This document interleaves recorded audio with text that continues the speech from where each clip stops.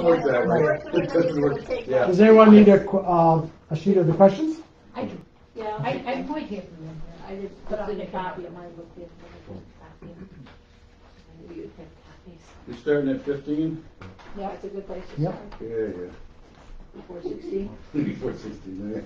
Welcome to Kirkville United Methodist Church. I'm Pastor Brian Homan, and eating a wonderful peanut butter cookie with beautiful frosting on it, provided by Sharon Starr. So those of you who are joining us at a distance, I'm going to pray for you because you don't have the privilege of eating this wonderful cookie, but I do. So, and you'll also notice we're keeping social distancing, and we have three friends here. My wife did take off the mask this last Sunday that you had in one of the bears because she put it in the basket in case someone needed one. But we welcome you if you're joining with us at a distance. We've been studying the Gospel of John, and today we're going to be looking at John 15 and hopefully John 16. And we have a few chapters to go because actually we started with talking about the resurrection appearances. So we're not going to review those. So once we come to the resurrection, we're going to be switching and begin a series on the Gospel of Matthew. And what I'll be doing is every Wednesday, we'll be taking a section of the Gospel of Matthew, and then on that Sunday, I'll be teaching on another section of the Gospel of Matthew. So we have consistency all the way through, and that's also to encourage folks who are visiting us online to visit us on Sundays, and we hope that you will at 10 o'clock in the morning. The bears have been made and are being sold for $25 a piece, and the money from the bears goes directly to the Center for Exploited and Missing Children. And so we sold quite a few. We know the holiday season's coming up, and if you would like to, you'll find in the newsletter that's going out this week that you'll find who you can contact, and we can then make sure that you have reserved a bear for yourself. Our sanctuary is filled with a lot of bears. They help to give us social distancing between one another on Sunday mornings. But as we begin, I'll put my cookie down. I may be tempted every once in a while. If you'd like to call in with any questions or comments regarding our study, you may do so. Instead of calling, I recommend that you text, and that's 315-345-6534. That's 315-345-6534. Enough being said, let's pray. Gracious, loving, and giving God, we thank you for this day. Today we woke up with rain, and now we're told that in breaks of sunshine we can expect a lot of wind. And gracious God, we just ask for your protection for those who have been suffering with fires, those who are suffering from the threat of hurricane, for those who are suffering with a battle with COVID-19. We lift up all those persons and the ones that we've had that we've lifted up and prayed for prior to our broadcast. And we just know that you are aware of their needs, even as you are aware of our needs. But we ask that where we can make your presence known, that you might call us, that we might be able to truly respond. We may not be the solution to someone's need, but yet we know that we can be your hands and feet with them. So, Lord, open up your word to us that we might have greater understanding. Open up our heart that we might appreciate the truth. And then strengthen us that we might live out our commitment to follow you fully. In the name of Jesus Christ. Amen. Amen. So we're looking into John 15, and I'll turn your attention to that. And hopefully I've posted our questions, some of our questions on email, and also on our two Facebook pages, my personal one and the church's one. But we're looking at a very famous passage of Scripture, chapter 15. Most of John is pretty famous or known pretty well. People may not know where things are exactly located. but there's a lot in the Gospel of John that people are aware of. It is probably the most quoted of the Gospels, except for Matthew maybe with his the Beatitudes and such. So we look at the story of the vine and the branches, the teaching of Jesus on the vine and the branches. I am the true vine, and my Father is the gardener. He cuts off every branch in me that bears no fruit, while every branch that does bear fruit, he prunes, so that it will be even more fruitful. You are already clean because of the word I have spoken to you. Remain in me, and I will remain in you. No branch can bear fruit by itself. It must remain in the vine. Neither can you bear fruit unless you remain in me. And though that's only 4 verses, I'd like us to stop there and look at those verses. And I want to point out some things. I know we have some questions that I asked, which is, what pain would be involved in pruning? Really, not pruning, but being pruned is the real question. If it is said that we are going to be pruned, if you're truly connected to God the Father through Jesus Christ. So Jesus said in these opening sentiments that we can expect we're going to be pruned. It's a very specific task. You have to do it just right to accomplish the after result. Okay, so pruning, if done wrong, can damage the plant, Correct. or it can also help the plant bear fruitfulness. Correct. Now, I want to take that analogy because that's a good point I didn't think of. Sometimes in the body of Christ, we try to prune one another. God has given me the wisdom to prune this person. This person's got some weaknesses. This person's got some frailty. So it's God's calling me, since I am aware of them, that I'm supposed to prune them. And the problem with that is we don't necessarily know whether God is asking us, really, that we are to be involved in that pruning. God may. But we have to be very careful about involving ourselves.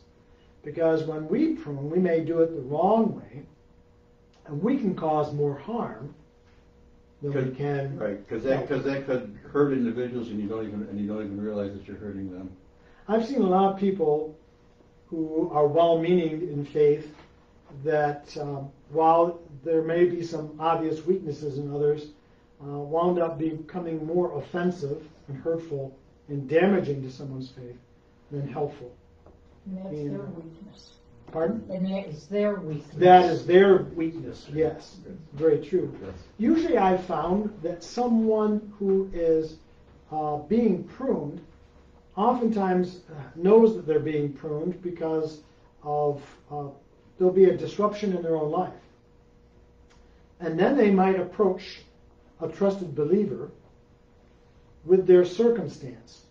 And that, because of invitation, we then have the opportunity to add our 2 bits. But wherever we add our 2 bits, God expects that if we are going to help in pruning someone's life, that we first are pruned ourselves. Okay? And which means that we look at ourselves and are willing to have our motives checked, how we do certain things, how we respond to another person, so that we make sure that we truly represent Jesus Christ well. And I think that's an important thing we do. But going to that, the question really was, what pain would be involved in being pruned? So think of the times that you feel that God has pruned you. How did it feel?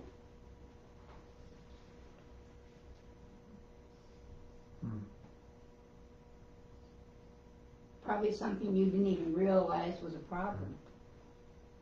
Okay. Make you feel uncomfortable. Uncomfortable. When God has worked in my life, without someone else coming in to help in the pruning process, I've usually found that prayer has become difficult. I recognize the distance from God.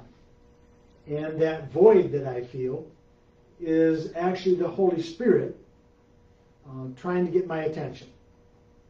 And there are times in which I might feel that void or that emptiness, in which it has nothing to do with God pruning me, but maybe God drawing me or beckoning me to draw close, and because I need to draw close.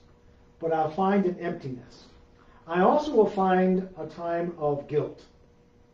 I don't need anyone to point it out. I feel guilt. And I may not be able to specifically identify what's the cause of that guilt. And I need to identify that because there's false guilt, self-imposed guilt, and there's true guilt. Sometimes we don't like to be criticized, but sometimes the criticism can help us. So sometimes we feel, okay, or we feel sensitive to criticism. Or overly sensitive. Oversensitive. We anticipate and we read into other people's responses to us. We overread into them, and it's really a reflection of what we feel inside, but may not be willing to face. Okay? So there's a certain amount of guilt, a certain amount of emptiness, a certain amount of frustration, a certain amount of I don't know what to do. Especially if there's a situation that's gone on over a period of time, or more than once, where you've given it 2 or 3 or 4 or more chances, and that you feel like, well, I can't change myself, and I don't know how to react. Okay, all right, that's a very good point, Charlie, saying that there are times that it's been going on for a while, and we're at a loss what to do next because we tried. And you've even taken it to God in prayer. So sometimes healing, sometimes things happening to us takes a bit of time. And sometimes we want immediate changes even within our own lives. And that's frustrating in itself. Why? I've been working at this, God. Help me? Is a very important thing. What specifically might God prune from our lives?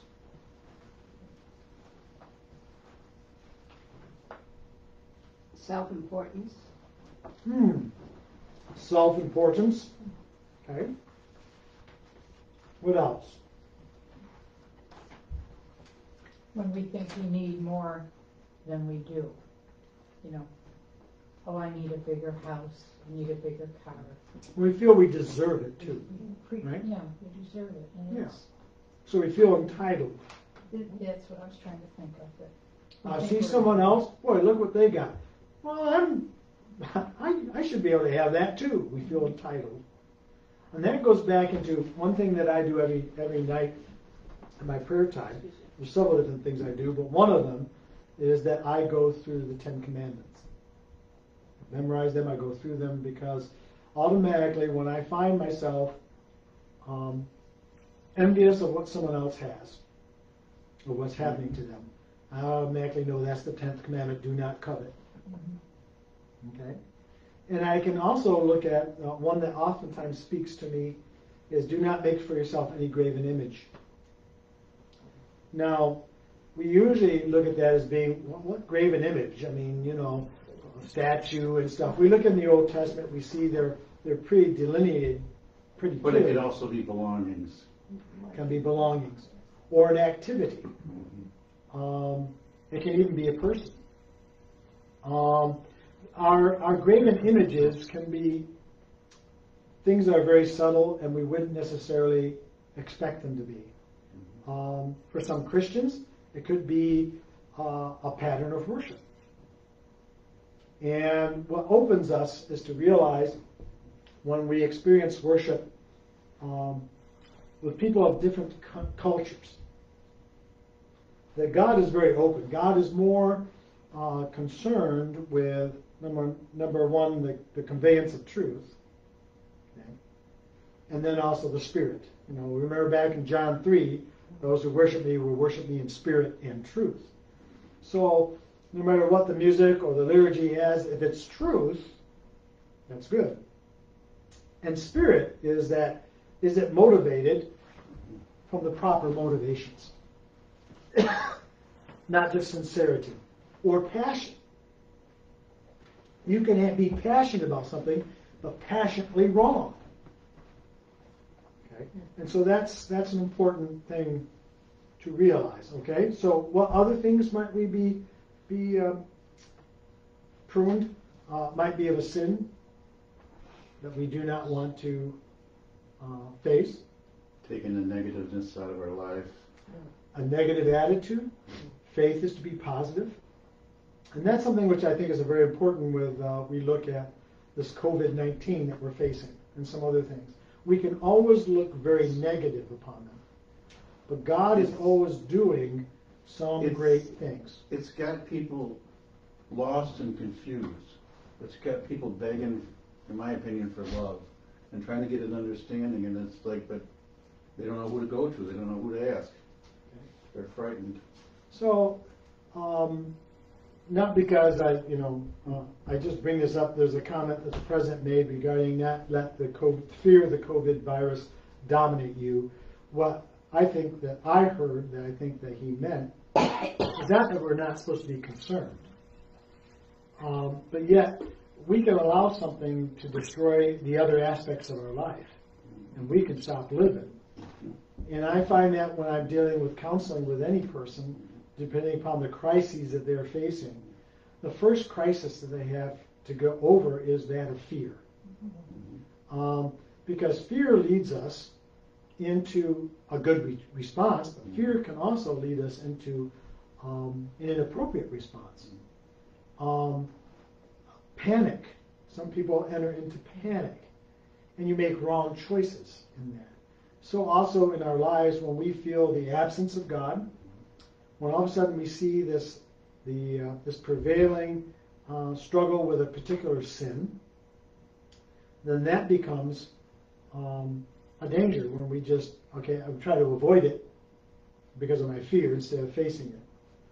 Maybe something not just of sin that we have to surrender to God, but sometimes it is, the pruning is that we haven't surrendered something to God. I don't know about you, but I've been in some services when I was younger, not recently, but in which all of a sudden, I remember a time in which I had $20 in my wallet, and I felt the tug of God, okay, that's mine. And are you willing to surrender that? Mm-hmm. And there's a struggle that I had. There's other times in which I've had a struggle that there's this person. And do I really want to give my time in this way to deal and be involved with that issue? Go ahead, Charlie. I swallowed something already. Here, I'll give you a chance to swallow. You come and get your drink. I like the term realignment. I think that through this, it's teaching us to maybe realign ourselves. It's like when all this is done and over with, however the time frame may be, only God knows that we've learned that certain things need to change, certain things have to change, and it's not putting anybody down.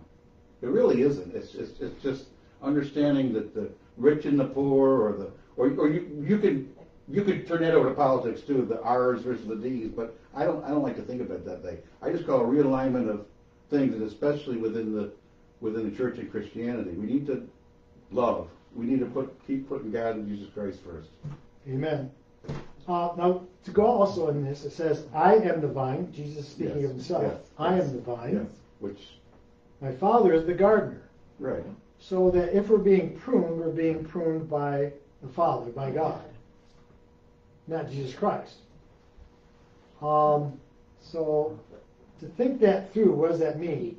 He cuts off every branch in me that doesn't bear fruit. So if we're settled in our lives and in our faith, we are not going to bear fruit. That maybe even the very fact that we're not bearing fruit that we could bear is something that God is pruning.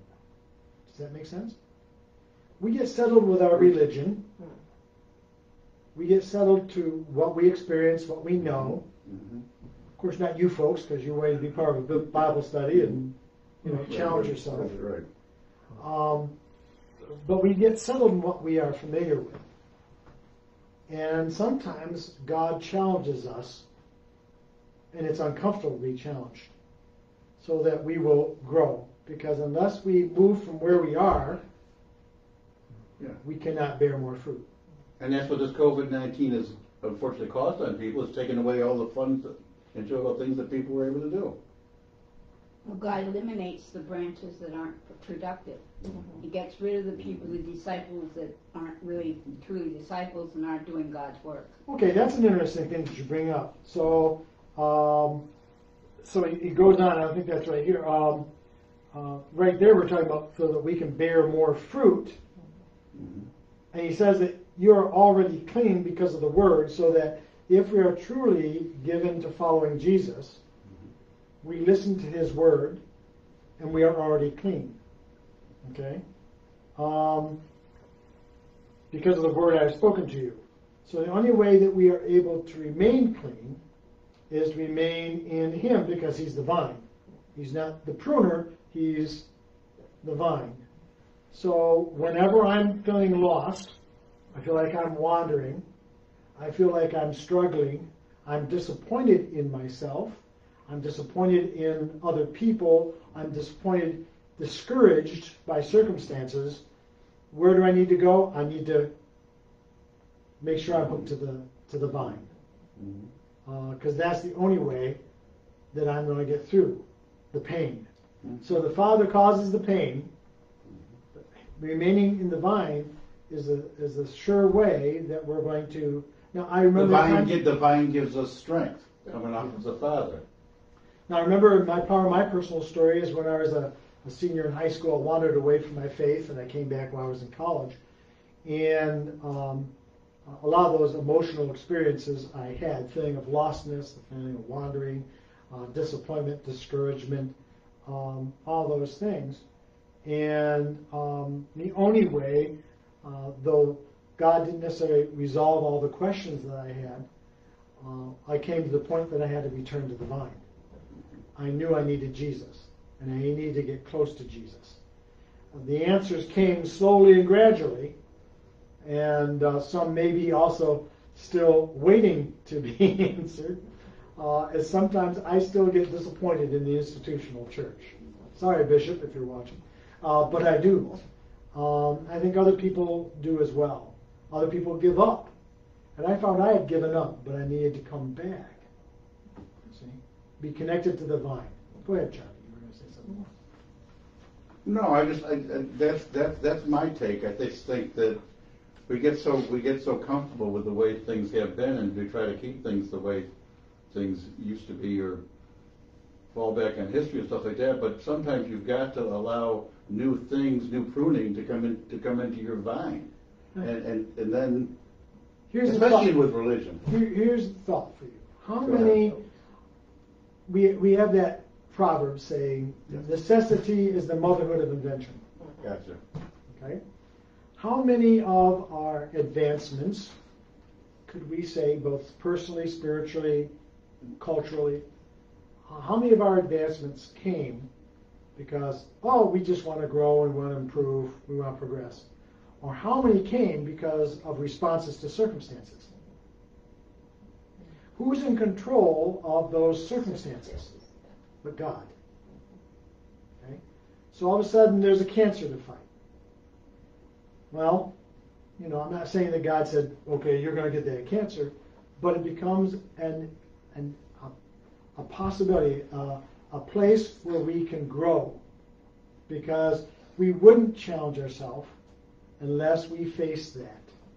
Our friend Ron Peckham from Men's Bible Study will oftentimes remind us that it is in the point of crisis that we will experience the greatest growth. Doesn't mean we want to say, bring it on, God! When you find yourself starting to fall off that train track, you gotta have some sense of something to pull you back on. Yeah. And if you don't, you're headed for disaster. You said something about how when you were in high school, you kind of wandered off and you came back. So if you wanted to do an analogy of like the vine, you've been pruned and it's cut back. A lot of times that dead vine that's been cut back, all of a sudden you see a little sprout coming out of it. Mm-hmm. And it's happened in my gardening. I mean, I'll think something is dead, but just something tells me, oh, leave it for another year and then we'll cut it back, and then All of a sudden something will come back. And I kind of feel like maybe that's how we can be. Mhm. We're kind of pruned back quite a bit, but we can come back. Now, Bonnie mentioned something that kind of disturbs us a little bit, and that comes in the next section. We have to wrestle with that. It's supposed to make us uncomfortable. Right. I am the vine, verse 5, you are the branches. If a person remains in me and I in them, they will bear much fruit. Apart from me, you can do nothing. And that's something worth memorizing. Apart from me, you can do nothing. Now, wait a second. I can do something. The problem is when we think we can do something, we do it on our own. You don't do it jointly with love with others. You don't even realize what the others are doing. I see, especially in the work world. You know, I can tackle many different problems just on my own ingenuity, which is also a gift of God, or capabilities. But he's saying, apart from me, you can do nothing. We need to be connected, even when we're trying to use the resources that God has given us. We don't take credit for the resources. No. God has given those resources to us. And when we supplant God's enablement for us to be able to meet those challenges and take credit for ourselves, then we are severing ourselves from the vine, at least I feel. He is like a branch, this is a little bit that is disturbing, that is thrown away and withers. Such branches are picked up, thrown into the fire, and burned. So, with your comment, Sharon, if we pick up those dead branches that have been pruned and they're thrown into the fire, can they blossom again? No. No. I wouldn't think so. Once you hit that fire. So so while we're still on the ground, Give them another chance. we may have a possibility.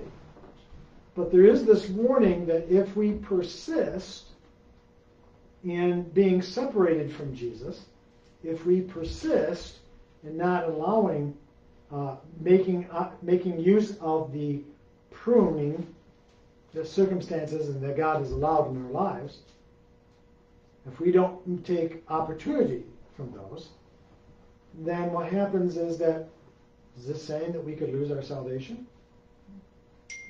We get cut off. We get cut We off. get cut off from salvation, or we might be. Okay, Pedneki. In 13:34-35, God tells us to love each other as He has loved us. In verses 12 and 13, God tells us not only love each other, but love them so much that you would give your own life for them. Okay, I gotta open that up. My glass shield, protecting shield on here sometimes prevents me from opening things up. That is what Jesus did, the ultimate sacrifice, and that's what He means that we should also be doing for one another. I think her comment is coming from another question farther down which we'll get to. So the question there is,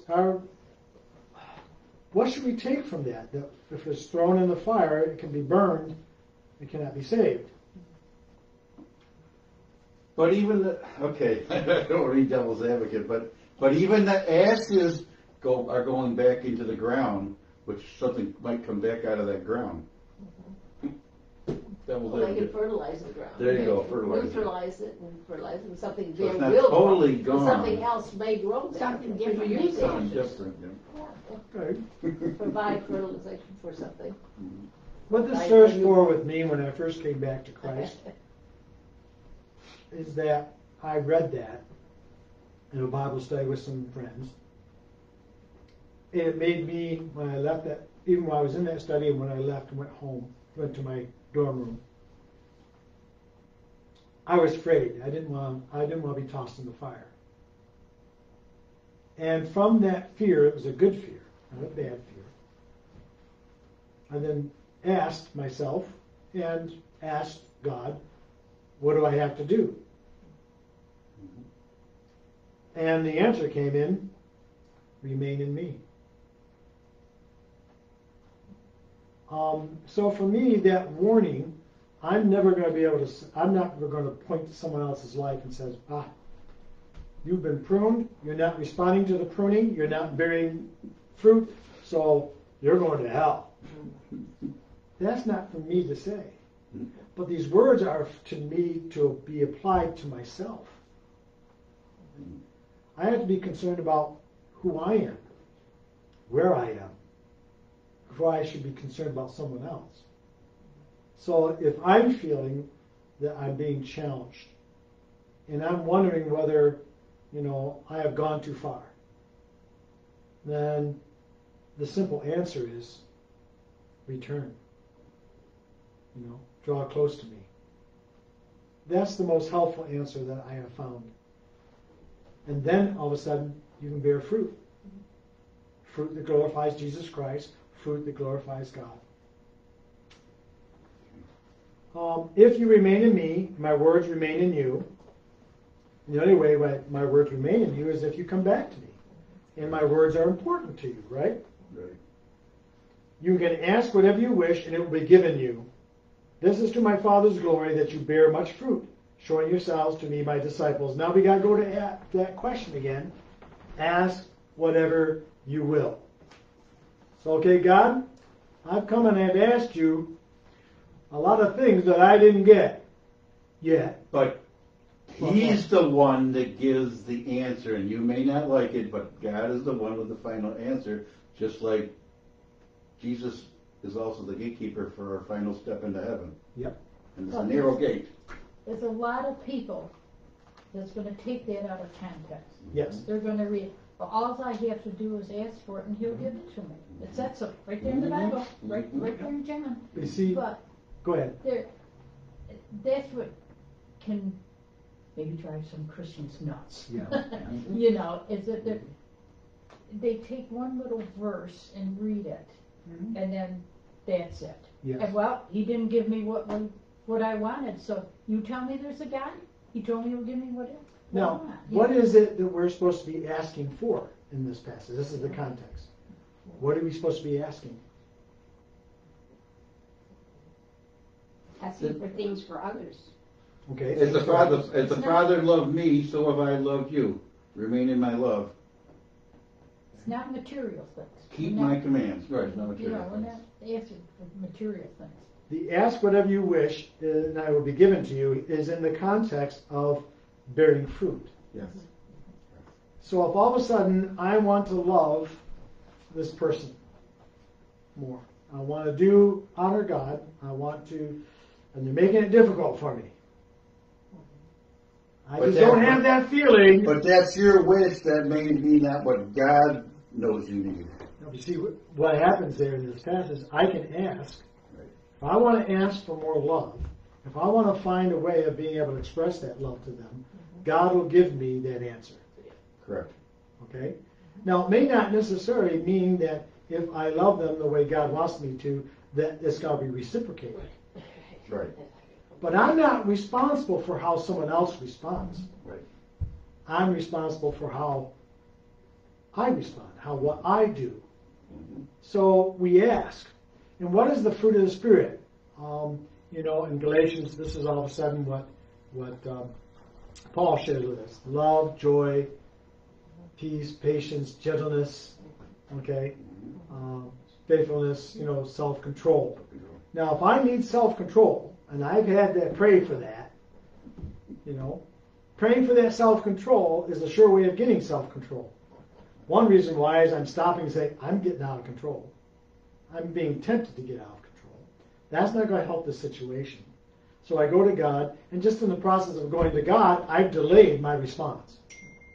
And then I can allow the Spirit then to come in and give me a proper perspective and give me a sense of control that I wouldn't have on my own. And let you rethink the whole situation. That's right.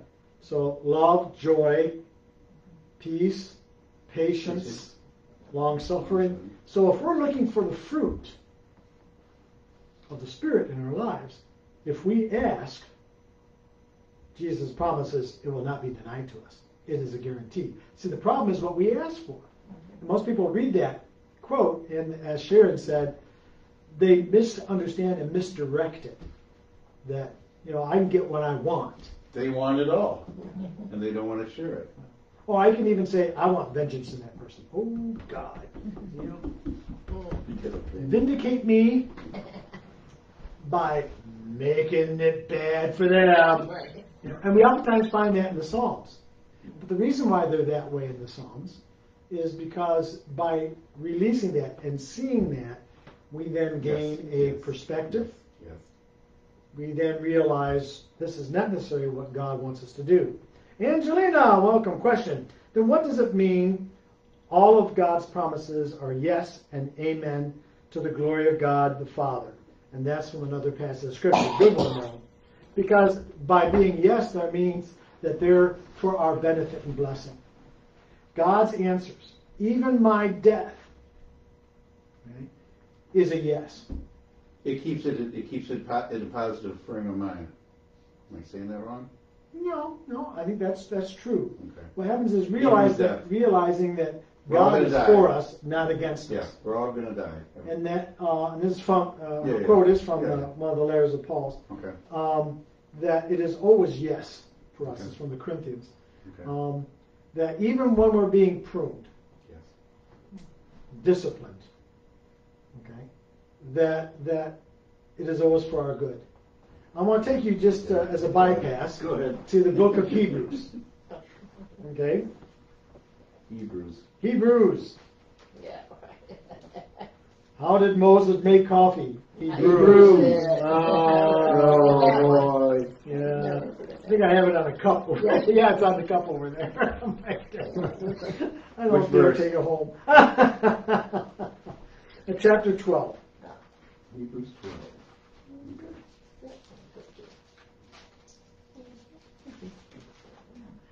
Charlie, because you're closer to the mic, I'm going to ask if you'll read that. Speak it. Here with verse And 1. I'm loud. All right. Okay. At the beginning? 5 T's put here. Yeah, I got it, but Okay, 12 here what? is Hebrews. 12 what? 12:1. 12:1? Okay, therefore, since we are surrounded by such a great cloud of witnesses, let us throw off everything that hinders and the sin that so easily entangles. Let us run with perseverance the race marked out for us, fixing our eyes on Jesus, the pioneer, perfecter of the faith, for the joy set before him, endured the cross, scorning its shame, sat down at the right hand of the throne of God. Consider him endured such opposition from sinners, you might grow weary and lose heart. Good, verse 4. In your struggle against sin, you have not yet resisted the point of shedding your blood. And have you completely forgotten the word of encouragement addresses you as the Father addresses his Son? He said, my son, do not make light of the Lord's discipline. Do not lose heart when he rebukes you. The Lord disciplines the one he loves. He chastens everyone he accepts as his son. Endure hardship at the discipline. God is treating you as children. What children are not disciplined by their father? If you're not disciplined, then everyone will undergo discipline. You're not legitimate true sons and daughters of all. Okay. Now it goes on to describe that we all of us have been disciplined by our earthly parents. How much more should we expect to be disciplined by our heavenly parent? So in other words, we should expect that if we're following Christ, if we're seeking God in our lives, we will be disciplined. We'll be disciplined. We'll be more sensitive. I love that hymn by the Wesleys. Give me a sensibility to sin. Okay, a feeling of awareness to feel it near. Because what happens is that there are those who do not follow Christ who will trample on holy things. They're able to do things that and not feel guilty for them. And we kind of shake our heads. How could they do that and not feel any shame? Have you ever asked that yourself? And then I find myself oversensitive. I can walk away from a conversation and all of a sudden I think, oh man, why did I say it that way? Or I should have said this. There's an oversensitivity. There's grace if we're oversensitive, in which all of a sudden the Holy Spirit may say, it's okay, Brian. No, I'm in that exchange. I will let the truth be known. Trust in me. Don't trust in yourself. at the other hand, it also helps me to learn. We'll learn from this. You'll have another opportunity to be able to address this again. Okay? But it is by having that voice and that struggle within me that a lot of people who call themselves Christians avoid, shows that I'm in Christ. If I'm in a relationship, then I'm going to experience that discipline. I'm going to be sensitive to that inner voice. My conscience has been awakened by the Holy Spirit. And so one of the things that I fear as a follower of Jesus Christ is if I don't sense that questioning of myself. And that is something that bothers me. I want to feel His presence. And to feel His presence means that as I go in prayer, all of a sudden I say out what I'm going to say, and I'm honest to God, and all of a sudden this little inner voice that says, "Oh, come on, Brian." And that's what I've really been learning myself over the past couple of years, is how important it is to do it each and every day. Yes. Constantly. Yes. And you shouldn't be pushing it to the back burner. And this is one of the things that says in verse 4, "In your struggle against sin, you have not yet resisted to the point of shedding your blood." Now, shedding your blood is a painful and thing to do. Especially if you're diabetic. But I think about some of the sins that I struggled with and are struggling with, and I said, I just can't defeat it. I can't overcome it. So I'm just going to accept God's grace, and I'm just going to let it go. Then all of a sudden, things like that remind me, have I fought, resisted hard enough until it's drawn the most out of me? Have I really given it all, or have I drawn the line short of what I could do?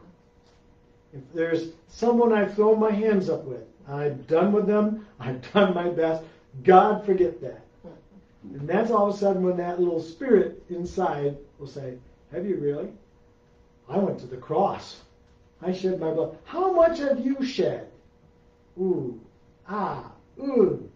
So it deals with both my relationship with other people, but also my relationship with myself. Right, but then the more you talk with fellow Christians, the more you get an understanding of yourself, and hopefully help yourself as well as those others.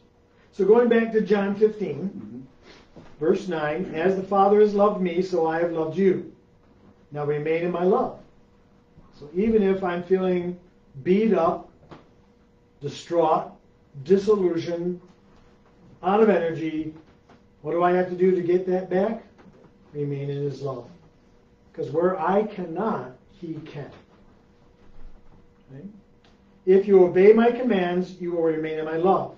So in other words, sometimes I just don't want to do that. I remember a couple of nights last week, I just, on my routine that I have defined with God that I should do for right now for my evening compline, my evening devotions or whatever. I said, man, I'm tired. I'm not going to do that. And then all of a sudden, we made an agreement. So I sweat it out. I may not feel so comfortable with it at the time, but as I do it, I relieve that circumstance feeling good. That if I hadn't obeyed, that's why some of these good hymns, trust and obey, for there's no other way to be happy in Jesus but to trust and obey. And obeying is not always easy. Right? That happened to me probably not even a week ago. Doug and I worked outside from like 8:30, 8:45 in the morning till it was probably 1 in the afternoon, and I couldn't believe it was so late, but we cut back everything, and I have poison ivy up both arms to prove it. No. But and I went to bed that night, and I was exhausted, and I found myself apologizing to God. I said, I know I'm going to fall asleep as I say my prayers. And it's one of the last things I remember. I knew I was going to go, and I thought, I should have done this sitting up. But you prayed, And God gave you a good sleep. He Yeah. did give me a good, I think I slept till like 6 in the morning, and I never do that. I don't feel sorry when I'm reading and the word and I fall asleep for very long. I don't feel bad about it. Or if I'm praying and all of a sudden I drift off in the la la land, because I'm trusting that God's taking me there. I just knew I was, so I apologize up front, because I had to cover myself. I know what's going to happen, I so know here you it's gonna happen, go. And then he goes and says, just as I've obeyed my Father's commands and remain in his love, I have told you this so that my joy may be in you and that your joy may be complete. To shorten that, if we want to have joy in the Lord, it only comes through obedience. And I know that the closer I've come to Christ, when I'm more aware of my disobedience, I don't know is full of joy. And usually I transfer that on over to other people, like my wife or some other people, and they don't let me get away with it. But anyways, you understand what I mean. Joy comes from obedience to what we know is true. Okay? My command is this: love each other as I have loved you. Now that's an easy thing to say, and everyone knows that expression. But what does that lead you to think and reflect upon? God loves you in spite of all your faults. Okay. So we should ignore some of the faults of other people. Ooh. Okay. Some it's really hard. Some it's really hard. Yeah. See, that's right. And That's that's the one that's hard for me. I have one because some person in people my just life. have the wrongness Yeah. to them. It's like you're trying to forgive them, you're trying to love them, but it's so hard. It's like, wait a minute, I don't want to be that person's friend. It's hard for me to love that person, but I'm trying to get it. And I find myself with the person I have problem with, I always say to God, I don't wish him any harm. Right. I don't wish any harm or illness or anything like that. I'm sorry, I just But you can't be with that I person. can't. Yeah. You don't have to like them to love them. Yes. I don't love him. Love is action. Love is our response, not necessarily what we feel. See, we always get a problem, and we associate love with feeling. Yeah. And sometimes love is action. I'm sure that while Jesus was on the cross feeling the pain of being whipped and whatever, he didn't feel too good at the time. But somewhere he was able to draw the strength of being able to say, forgive them, they don't realize. I can even give somebody respect, but that doesn't mean I'm going to walk alongside them. And then sometimes that in our loving of someone, we have to distance ourselves. Because it's best for us and also for them. Sometimes the distancing of ourselves from someone who has recurring problems will show up in other relationships too. And it's the only way that the Holy Spirit might be able to use that in order to cause them to realize they've been cut off. You see? So that they have a chance and opportunity to return and remain in Christ's love. Yes. Sometimes it's the best thing you can do in a situation is to walk away from it. Yes. You know, give yourself a little time to think, time to talk to God and say, I'm walking away from this right now. And then when you return to it. Yeah. Very much. Verse 14, you are my friends if you do what I command. I think that's pure and, doesn't need explanation. We know what Jesus wants from us and we don't do it. We'll feel that absence. We'll feel that guilt. We'll feel that frustration. Unless, as he's going to talk about another time, we suppress our conscience. And we can suppress our conscience or the voice of the Holy Spirit working in us so that we all of a sudden do not experience the inner voice. And then we are in danger of what the scriptures in a couple places call the sin of blasphemy, or committing the sin that cannot be forgiven. It can't be forgiven because we are no longer responsive. We won't go there. We'll wait till that comes up. I no longer call you servants because a servant doesn't know what his master's business is. Instead, I have called you friends, for everything that I learned from my Father I have made known to you. So you know, we know, what Jesus wants from us. If we don't, as a you better get it back into the Word. We'll as find a out. servant, you're just following orders. You don't care why. You're just following the orders. That's so narrow-minded, Oh, Charlie. ooh, You know, you need to be open and more questioning. And so, you did not choose me, but I chose you and appointed you to go and bear fruit. Fruit that will last. Now, a lot of times this gets into discussion about predestination. Has God predestined Tammy to be who she is and following of Jesus Christ? As you know, Cindy, has God predestined you? You know, what it says here, though, if we read the context, I have predestined you, or chosen you, to bear fruit. So, in other words, to be a Christian is to bear fruit. There's no other option. The fruit of that relationship with God will be evident in your life. It may not be as the same, you know, what Eddie shows as the fruit in his life may not be at the same level of Charlie's. We're at different places.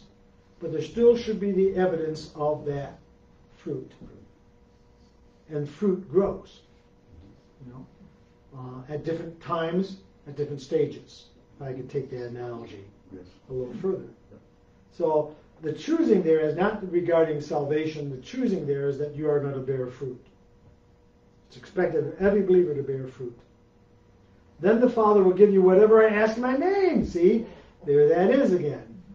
If you want to bear fruit, whatever the particular circumstance, you'll be able to determine what fruit that God wants you to produce in that circumstance. Okay?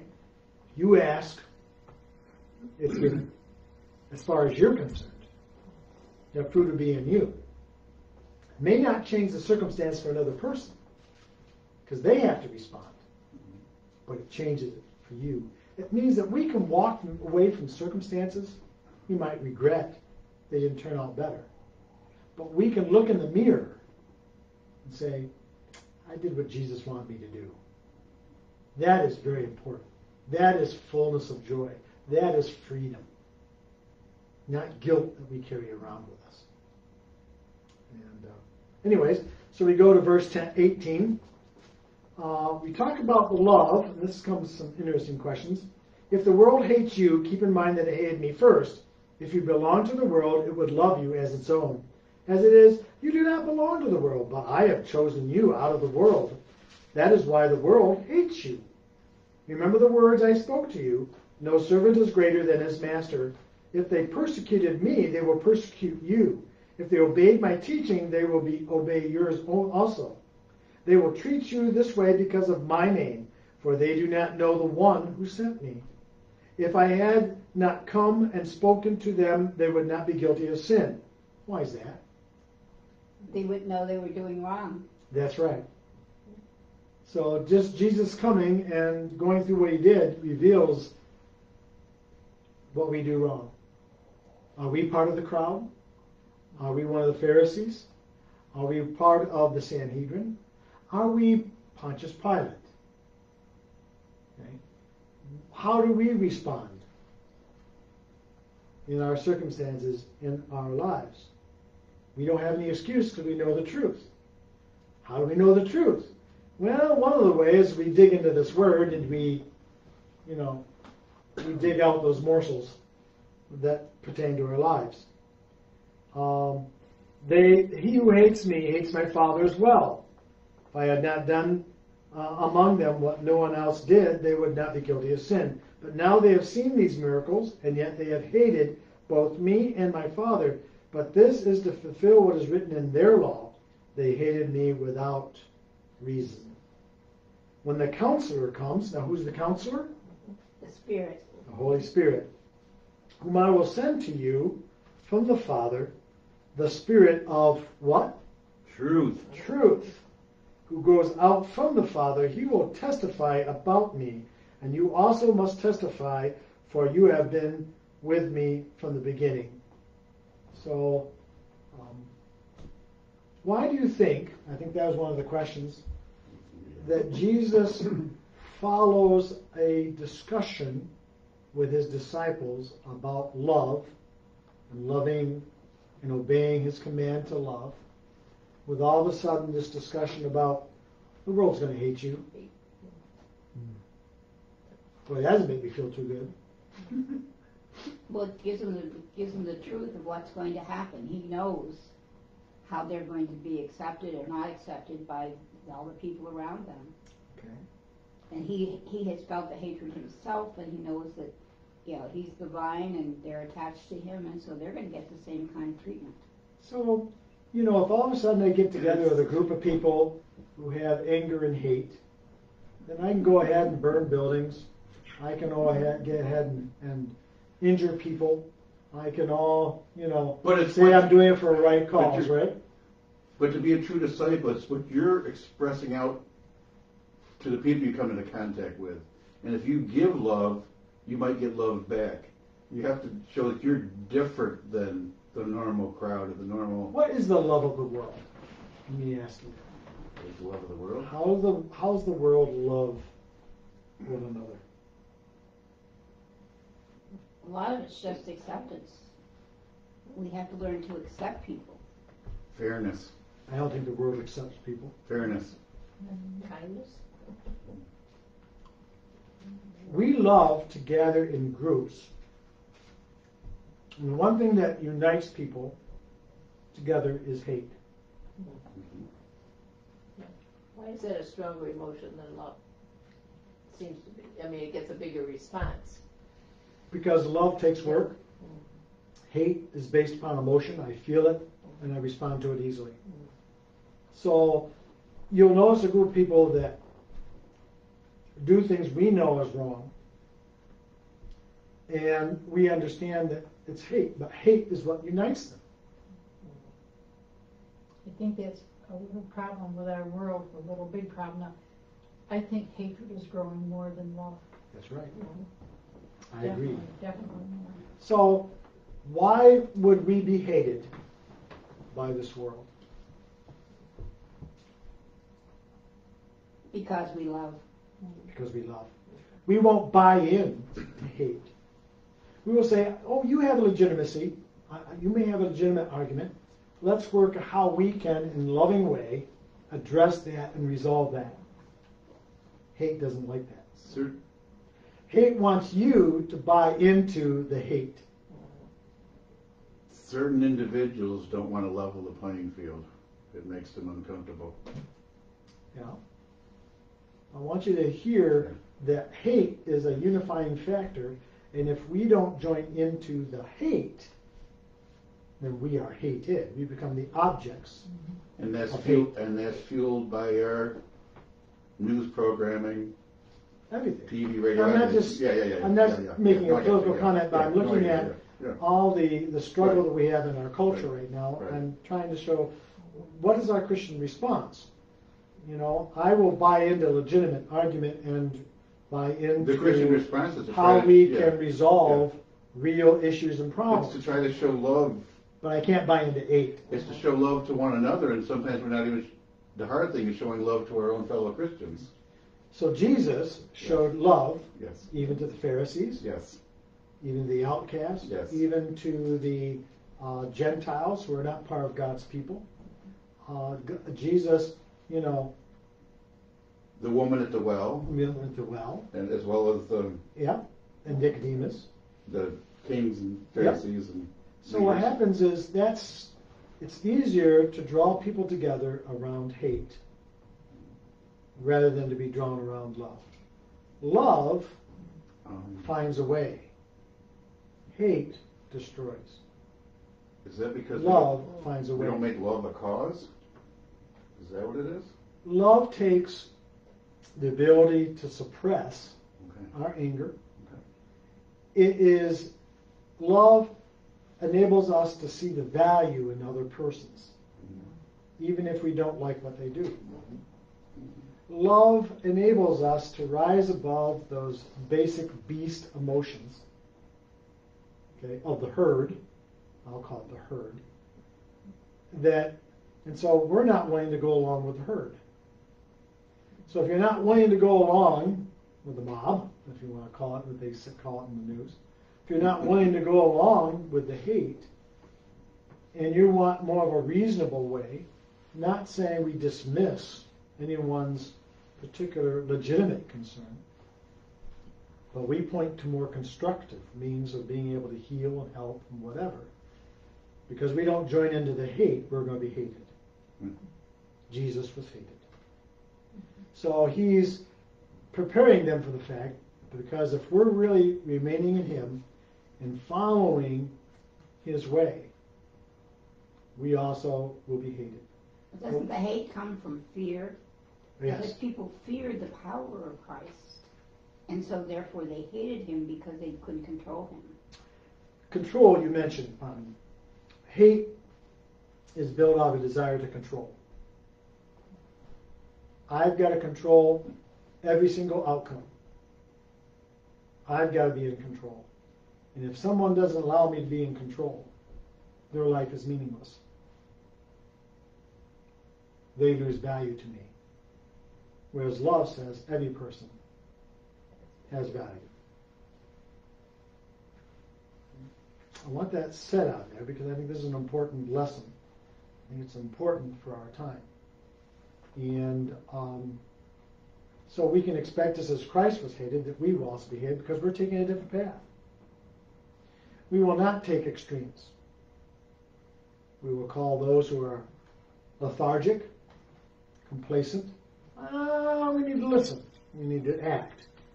But we also will say the other side. No, that's just evil, immoral. Mm-hmm. And what that means is both sides are going to hate us. That's just the way it is. I don't understand. In some people, they wallow in their hate. That's where they like to be.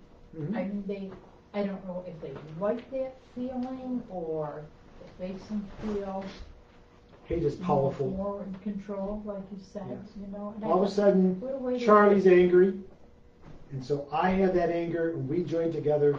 Oh, do we love one another? Because we're standing up for the same thing that we hate. Yeah. There's power in that.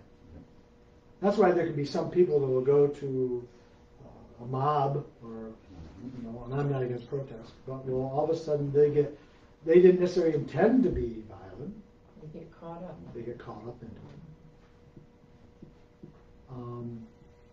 Yeah. What do you think happened when Jesus was finally arrested? Here they applauded him when he came into the city. All of a sudden the mob turned. They turned against him. Yeah. Crucify him! Crucify him! Crucify him. You think they're not going to say that of us? Mm. Crucify them! Crucify the Christians.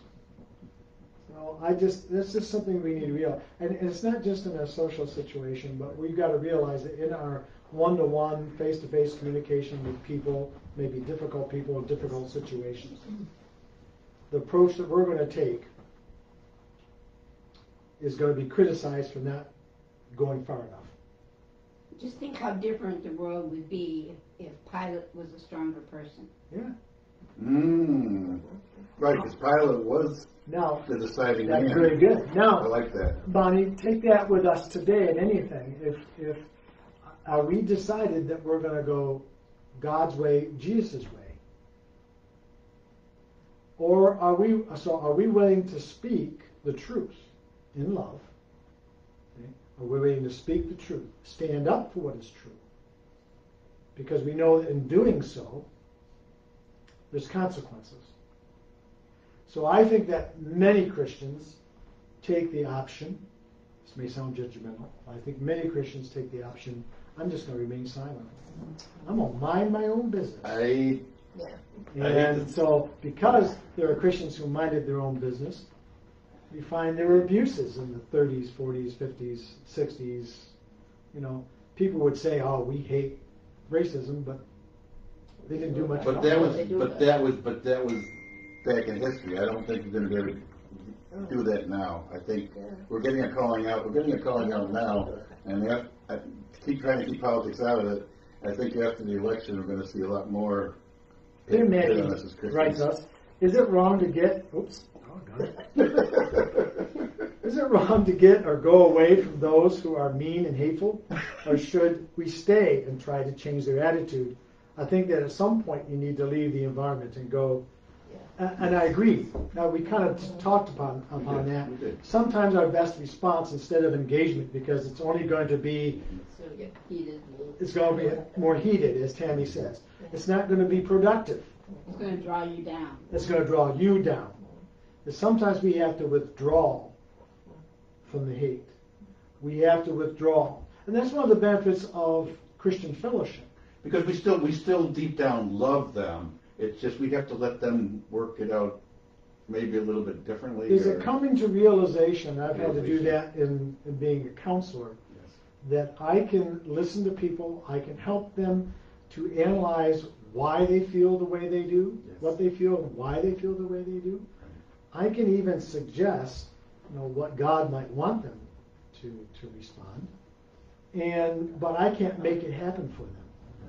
I can't save a marriage. I can't save a church. I can't save another believer in Christ that is going the wrong direction. I can influence. I can pray. I can do good to them, but I cannot save them. In some ways, if I try to save them, I prevent them from facing the consequences of their action. It's just like a drunk. Sometimes, as they always say, a drunk has to hit rock bottom before there ever be a chance of change. So also there's some people, okay, you're going to hit rock bottom, and I'm not going to allow you to drag me down there with you. So you go ahead.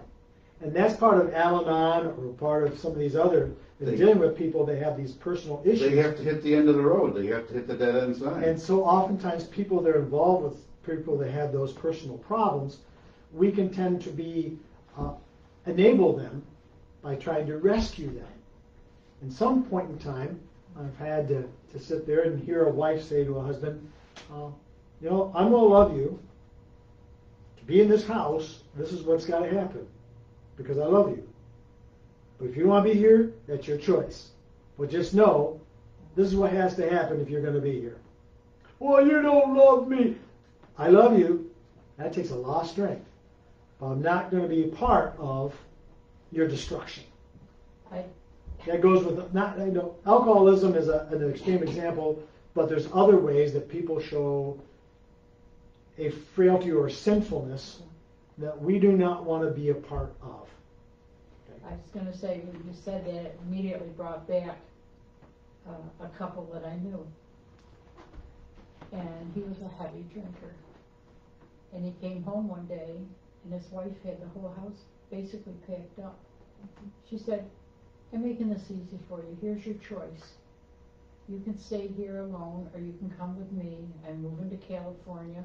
My parents have a small house that they said we can live in. So it's up to you. I'll be leaving in the morning. I mean, there wasn't a week or nothing. I mean, boxes were packed and everything. His clothes were still sitting in the closet. Hmm? And she said, you got a few hours. You can be ready, but I'll be leaving in the morning. Oh, and I'll be taking the car. And he packed up his stuff and got there and got into Alcoholics Anonymous, and they had a good life. In fact, their son is a missionary. And, So sometimes inactivity or letting things go, but there's also a price. Because you can say that, but what happens if they don't go along? Right. You have to be willing to lose the relationship in order to gain a healthy relationship. Let me say that. You have to, in a lot of different things, not just with alcoholism, but just someone that shows anger or bitterness or gossip or whatever. You either become a part of it or you draw the line. I can't be a part of that. Well, if someone so gossips and I say, well, I can't listen to that conversation. I can't be a part of this. Well, there's a consequence. Well, then I won't be your friend. That's your choice. That takes strength. How do we find that strength? Because Jesus is more important to us. You have to love anything yourself else. enough to let them go. You have to love yourself enough to let them go. And you have to, and how do you have enough love for yourself? Because Jesus loves you. I can lose everything. That's hard for people to come to. But I can't lose Jesus.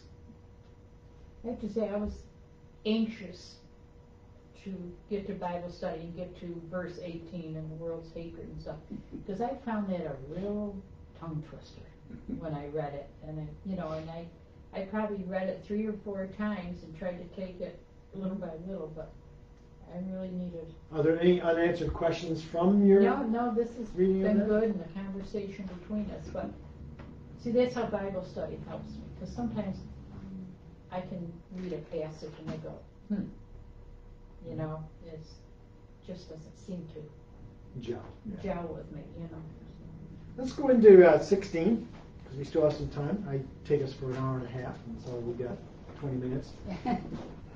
How about Charlie? Because I pick on Charlie because he's closer to the microphone, so he can be heard. Would you start with 16? Verse 1. All this I have told you so that you will not fall away. They will put you out of the synagogue. The time is coming when anyone who kills you will think they are offering the service to God. Do such things because they have not known the Father or me. I have told you this. When the time comes, you will remember. I warned you about them. I did not tell you this from the beginning because I was with you. Okay, let's stop right there. The reason why I'm having to stop right there is because actually those verses, those 4 verses from 16, actually we call it a pericope, a section that belongs together. Okay, so that actually belongs to 18 as well.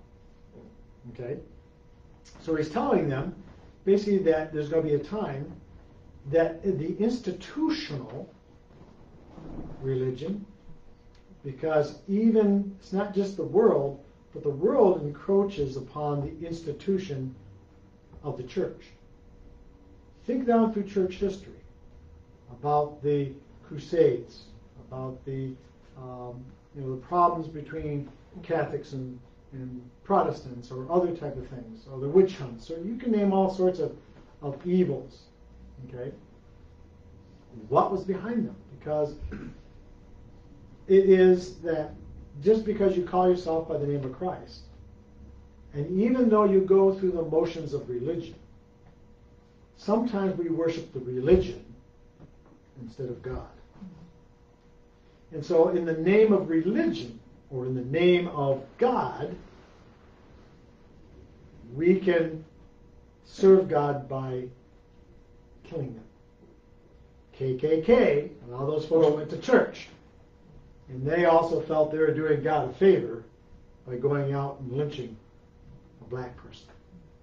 Go ahead, Charlie. Well, I was just going to say positively, what you've mentioned to us is the fact that the larger churches are breaking down into smaller home churches, and because, in my opinion, is that the smaller groups are gaining more knowledge and gaining more knowledge of one another. It's not that the bigger church doesn't have an identity. Well, and the other thing that's coming about with Christianity is just plain that you're slowly sensing that we busted ourselves apart for whatever reason through history. Now there's a movement to try to get us all back together again. And some Christians are willing to do that, of going more than one location, and then you got others that say, no, I'm staying here, and I'm not going to talk to those Christians over there, which is hurtful, and it's not Jesus and God-like. So yeah, there's an importance of belonging to a community because of the commitment that we have to other Christians within that community. But at the same time, to recognize that community needs to recognize that we're not the only community. That's why you'll notice, like our witnesses last week, we had a witness of the Roman Catholic.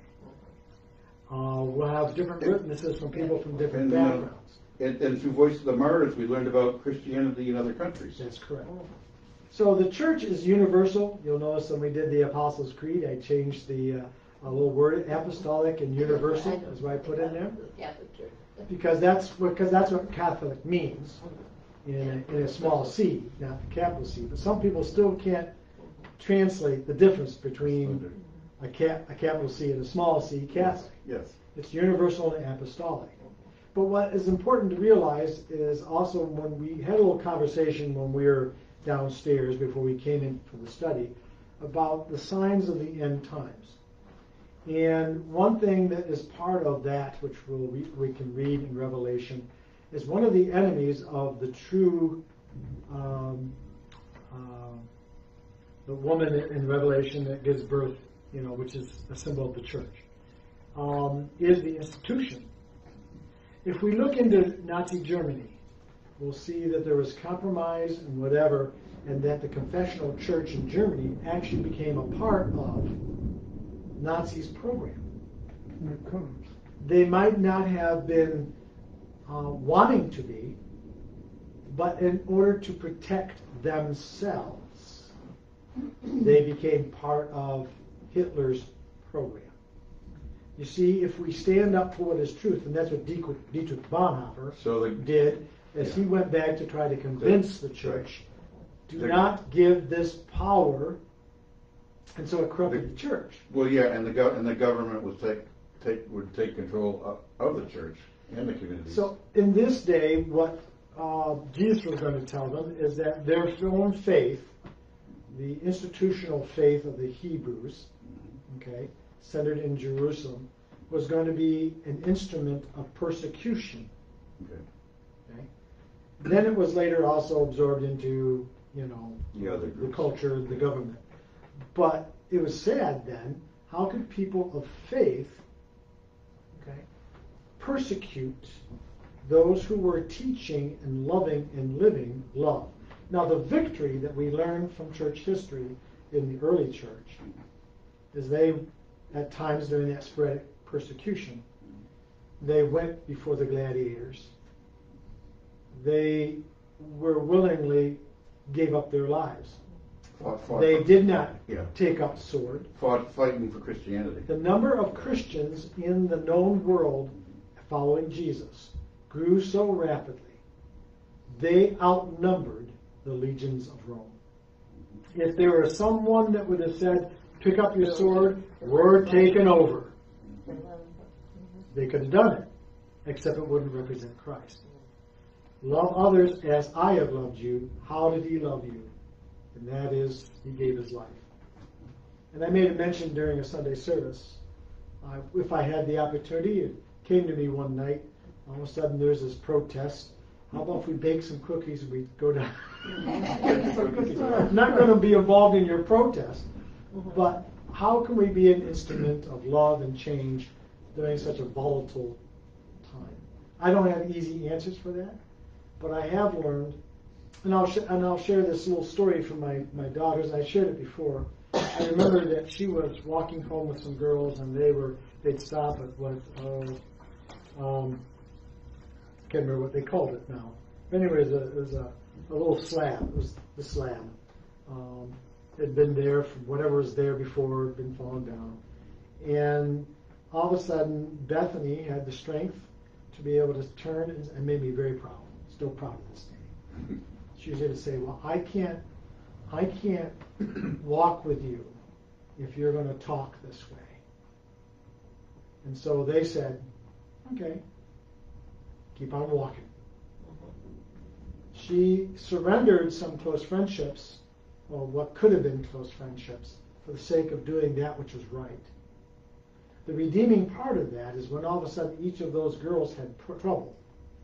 Guess who they turned to? Okay. But it was still a lonely road. And that's what I think Jesus is preparing us for. To be faithful and true is sometimes a lowly road. We don't necessarily give to extremes. Except for the extreme of, I'm going to stay close to Jesus. Remain in me, I'll remain in you. Do you see how those connect? What he's saying?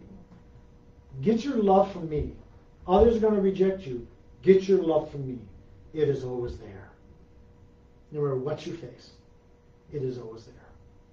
That's what also, like the voice of the martyrs, those people are willing to face horrendous things. but they're not willing to do it without Jesus. They're not willing to deny Jesus. Just to keep themselves as Christians. Then we go to verse 5. That clock is rolling. Oh, it's forever. Okay. I have to go make dinner. It's 5:45. Okay. What do we have in Sharon? You're supposed to say Sharon's surprise. You don't know yet, do you? Then he says, now I am going to him who sent me, yet none of you ask me, where are you going? Because they should be asking. And the answer to that is, where am I going? I'm going to the cross. Yes. Right? Because I have said these things, you are filled with grief. But what grief are they filled? About Jesus? Or about the fact they're going to be persecuted? Or that they're losing him. I don't think they fully grasped that at this point yet. But I tell you the truth, it is for your good that I'm going away. Unless I go away, the counselor, notice the name given to the counselor, The Holy Spirit. Holy Spirit, will not come to you. But if I go, I will send him to you. When he comes, he will convict the world of guilt in regard to sin and righteousness and judgment. In regard to sin, because men do not believe in me. In regard to righteousness, because I am going to the Father, where you can see me no longer. And in regard to judgment, because the prince of this world now stands condemned. Now, that's a complicated statement. You got to take that apart. Okay? So, what does the counselor do? I think we might let him go on tonight. He convicts the world of what? Guilt. So if I'm close to God, Christ, and I have the Holy Spirit in me, I can expect that I'm going to experience conviction. Right. That's the whole purpose of my preaching on Sunday, is hopefully someone's going to be convicted about something that's true, just in spite of me. Okay? But convince the world of guilt. The world. Now, does the world want to be convinced of its guilt? Would the House of Representatives or the Senate want me to stand in the box and give them a lecture on how they should behave and what God will want from them? Which is what they probably, like you say, it's what they need. Christianity is carrying them, because it is so loving. It is. He will convict the world of guilt in regard to sin, righteousness, and judgment. Now, there's three things: sin, righteousness, and judgment. Three things represent God. Okay? Sin and God don't go together. Okay? Righteousness and God do. And judgment is just a reality. God says there's coming a time, and it's unavoidable. Okay? So he breaks it down even further. In regard to sin, because people do not believe in me. So sin is things that you do that are wrong. If I go and because I don't like the way Eddie's mustache looks, I go up and I just slap him in the face and take out a razor and shave it off. I only pick on you because we pick on his mustache all the time. In other words, if I go and I do that which is unloving and hateful, okay, yes, that's sin. But Jesus expands sin to be what? Verse 9, what does it say? What's sin? They're wrong about sin because they do not believe in me.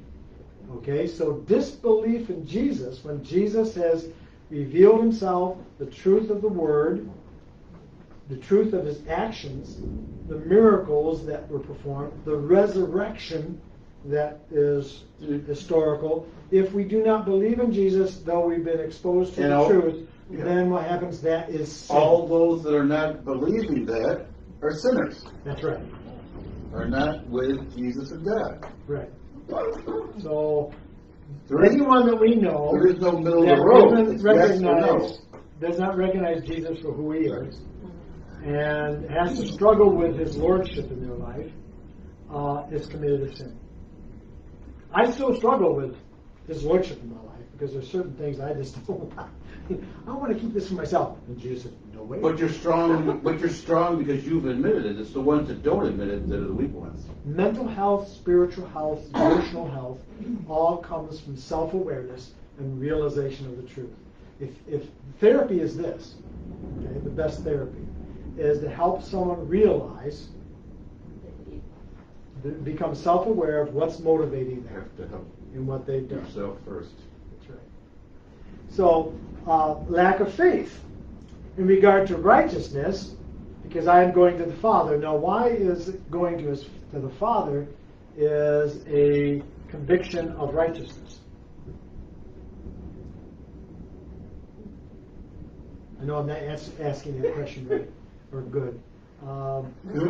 We get strength from the Father. The Father is righteousness. Father is righteousness. And who goes to the Father? Who goes to the Father? Jesus goes to the Father. How come only Jesus goes to the Father? You can't follow me. How come only Jesus goes to the Father? Because Jesus is the direct Son and representation of the Father that communicates it to us. And the Holy Spirit is going to come to us Through to bring us to the Father. Jesus is the only one who is righteous, the only human being who is truly righteous. And only the righteous can go to God. So he convicts the world of righteousness. So he says, Brian, Bonnie, Eddie, Tammy, Sharon, Cindy, Charlie, all your righteousness from the Old Testament, all your righteousness, all your goodness is nothing more than filthy rags. All of us, also, no matter how good we try to be, as well as those in the world, are stinking sinners and need grace. We only come to the Father through Jesus Christ. He is the righteous one. And if we want to be righteous, we have to be righteous in Him. He's the one that conveys righteousness to us. He's the one, because I remain in Him, He convicts me of sin. He is the one that prompts me to grow. Okay? That's important. Now the third one is where you can see me along. And in regard to judgment, because the prince of this world now stands condemned. In other words, judgment has already come. The prince of this world, the world is following hate. It's already been condemned. If you follow hate, too bad. Well, the leader, You've chosen your direction. And like Bonnie said, the leader had the ability to change things, and it didn't get changed. So in other words, God doesn't send anyone to hell. We do that well enough on our own. We're just going to do 12, and we're going to end at 16 because we're probably going to lose power, and I'll lose the camera anyway. I have much more to say to you, more than you can now bear. Ooh. So, but when He, the Spirit of truth, comes, He will guide you into all truth. So in other words, by being in the Spirit, we have more truth that we are able to comprehend. It has, yes. Not that it hasn't been declared, yes. But the Spirit is the way for us to understand. I can read this and justify hate, but the Holy Spirit, when we read this, cannot justify hate. It leads me into truth. So whenever I face a circumstance, I can turn to this word, and I can turn to the Holy Spirit, and it will lead me to the truth. Okay? He will not speak on His own. He will speak only what He hears, and He will tell you what is yet to come. He will bring glory to me by taking from what is mine and making it known to you. In other words, because He makes it known to us, we can do what is right. And we can bring glory to Jesus and God. The Holy Spirit is our interpreter. Yes, very much so. All that belongs to the Father is mine. That is why I said the Spirit will take from what is mine and make it known to you. In a little while you will see me no more, but then after a while you will see me. You'll see Him because of the resurrection, and you'll see Him because if you have experienced the Holy Spirit in your life, you experience Jesus. That's why He had to go. So when we experience Jesus, the Holy Spirit, we're actually experiencing the Spirit of Jesus. We're going to cut out there, and we're going to pick up with verse 17 of chapter 16 next week. Okay? And so if you look at some of the questions, 16's on there, and I'll put out some more for 17 as we seek to go over that. 17 is wonderful because it is truly, we call the Lord's Prayer, that's that we pray, and that is a pattern of prayer. But if you really want to see the prayer that Jesus prays, it's John 17. We're going to look at that. Let us pray. Gracious God, thank you. Oh, you've got thunder, lightning, and rain outside. I hope it's not because we've done something wrong. But gracious God, we do thank you for each season. We ask for safety for your people. We ask for your coming to this world to restore sanity and justice. Until that time, we commit ourselves to being just and righteous and also reasonable as you would have us to live. In the name of Jesus, amen. Everybody, please eat another cookie, because Oh, I'm I'm going gonna. to take them out in the rain. I'm going to do. Would you like to put them in a Ziploc baggie or something?